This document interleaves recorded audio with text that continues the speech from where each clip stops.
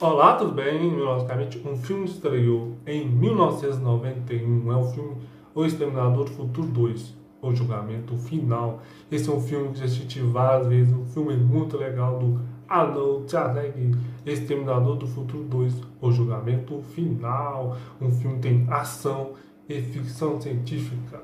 O nome do filme no país de Portugal é Exterminador Implacável 2, O Dia do Julgamento. É o nome do filme no país de Portugal. Exterminador Implacável 2, O Dia do Julgamento. O filme foi lançado no Brasil dia 1 de agosto de 1991. No Brasil, lançamento 1 de agosto de 1991.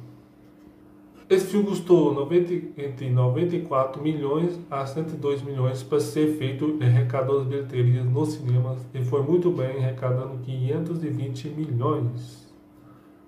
Esse filme é um filme muito bom, tem um Arnold Schwarzenegger, o vilão do filme é muito massa também.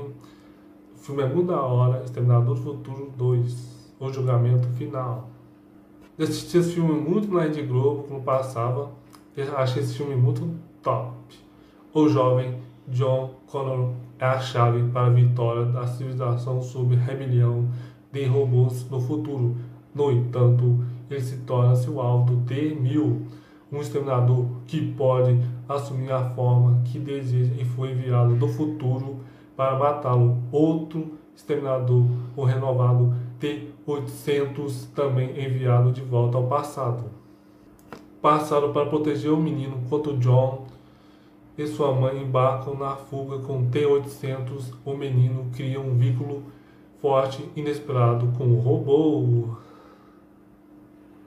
Esse filme foi bem criticado no site Rotten Tomatoes, estatística crítica 93%. Esse é um filme muito da hora, que tem frases muito famosas, I'll be back, muitas frases famosas. Filme Exterminador do Futuro 2, Julgamento Final, tem uma franquia de vários filmes, Exterminador do Futuro. Eu lembro que o terceiro filme eu assisti em videocassete do Exterminador do Futuro. Exterminador do Futuro 2, O Julgamento Final, um filme de 1991. O filme é dirigido por James Cameron.